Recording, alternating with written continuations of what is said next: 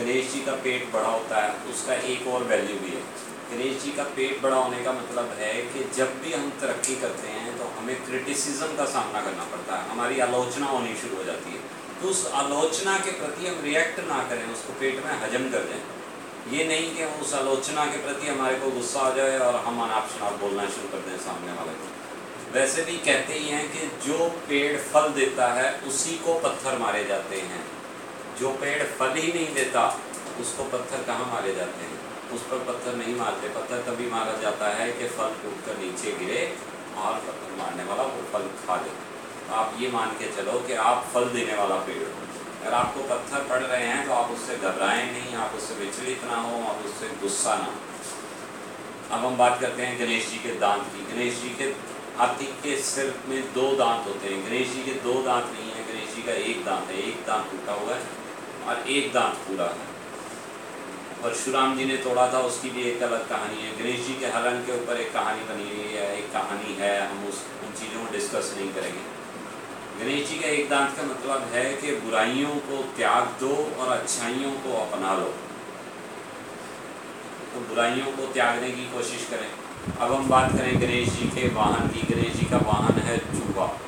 चूहे को उन्होंने नीचे रखा हुआ है, यानी कि गणेश जी ये कहते हैं कि जो हमारी अनवांटेड डिज़ायर्स हैं उनको हम दबा के रखें अपने नीचे। डिज़ायर्स को, अपनी बेकार की इच्छाओं को दबा दें हम। तो इस तरह से हम जीवन में बहुत ज़्यादा तरक्की कर सकते हैं। हम लोगों ने आज गणेश जी की आकृति के अनुसार मैनेजमेंट के काफ़ी सारे गुण सीखे। हमने क्या क्या सीखा हम एक बार रिपीट कर देते हैं शॉर्ट में। गणेश जी का बड़ा सिर मतलब बड़ा सोचें, बड़ा आइडिया रखें। बिजनेस का बड़ा आइडिया होगा तो बड़ा हम काम कर सकते हैं। कहते नहीं हैं an idea can change the life. कोई भी बिजनेस पैसे से बड़ा नहीं होता, एक बड़े आइडिया से बड़ा बिजनेस खड़ा किया जा सकता है। बहुत बड़े बड़े बिजनेसमैन हैं जो पहले कुछ भी नहीं थे, उनके पास इतना पैसा नहीं था, आज बड़े बिजनेसमैन हैं। उनकी गिनती टॉप के 10 बिजनेसमैन में, टॉप के 100 बिजनेसमैन ऑफ द वर्ल्ड में गिनती होती है। ऐसे बहुत सारे उदाहरण हमें मिल जाएंगे। फिर गणेश जी के कान हम सुने ज़्यादा, गणेश जी का मुँह बोले कम, सूंड के नीचे छुपा हुआ है। गणेश जी की सूंड, गणेश जी की नाक, खतरों को हम दूर से ही सूंघ लें। अपने आसपास की सब चीज़ों पर नज़र रखें। गणेश जी की दृष्टि, छोटी आंखें, यानी कंसंट्रेशन करें हम अपने काम के ऊपर। गणेश जी के दांत, बुराइयों को छोड़ दो, अच्छाइयों को अपना लो। गणेश जी का पेट, क्रिटिसिज्म को हजम कर जाओ, अपनी चीज़ों को हजम करना सीखो। गणेश जी का चूहा, डिज़ायर्स को, बुराइयों को हम अपने नीचे दबा के रखें। ये हमने बात करी सारी गणेश जी के ऊपर, गणेश जी की आकृति के ऊपर। बहुत सारे ऐसे मैनेजमेंट गुण हैं जिनको हम अपनाकर अपनी ज़िंदगी में परिवर्तन ला सकते हैं। उस सक्सेस को हम पा सकते हैं, हम पैसा कमा सकते हैं। पैसा कमाने के लिए हमें बहुत सा काम करना पड़ता है। अब काम में हम क्या क्या कर सकते हैं? हमारे पास बहुत सारे वर्किंग होते हैं, हम जॉब कर सकते हैं, अपना बिजनेस करते हैं। ये सारे के सारे गुण बिजनेस में भी लागू होते हैं, जॉब में भी लागू होते हैं। बिजनेस कर सकते हैं। कुछ काम ऐसे होते हैं जो पार्ट टाइम होते हैं।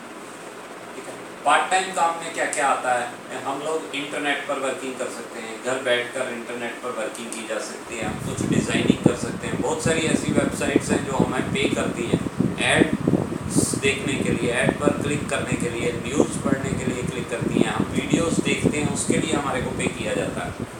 इसके अलावा हम लोग अपनी वीडियो बनाकर यूट्यूब पर अपलोड करें तो उसका भी हमारे को इनकम है। इनकम जनरेट करने के बहुत सारे साधन हैं। गूगल एडसेंस है, गूगल के ऊपर हम इनकम जनरेट कर सकते हैं। ब्लॉग लिखे जा सकते हैं। उन सब चीज़ों के बारे में हम आगे अपने आने वाले वीडियो में और डिस्कस करते रहेंगे। आज के लिए हम इस वीडियो को अभी यहीं समाप्त करेंगे, यहीं पर ख़त्म करेंगे। यहाँ हमने आज ये काफ़ी सारी ऐसी चीज़ें बताई हैं जो जीवन में अपनाने से, लाइफ में अपनाने से, लाइफ में शामिल करने से हम लोगों को सक्सेस मिल सकती है, हम लोग पैसा कमा सकते हैं। ये हमारी सीरीज़ का नाम हम रखेंगे learn to earn, learning to earning, यानी कि कमाने के लिए हम सीखें। सीखते सीखते हम और चीज़ों को सीखेंगे, हम और कमाएंगे। ठीक है, हम लोग ऐसी चीज़ें आपको सिखाएंगे जिससे आपकी कमाई होगी। तो इसीलिए हमने इस वीडियो का नाम रखा है लर्न टू अर्न, या how to earn money in days, in months, in part time business, part time work, इन चीज़ों को हम इस वीडियो में शामिल करते रहेंगे। आज भी हमने आपको बहुत कुछ बताया, आगे भी हम बताते रहेंगे। आज के लिए इतना ही। बाय फ्रेंड्स, सलाम, नमस्ते, आप सबको नमस्कार, खुश रहो, don't worry, be happy, take हौसला।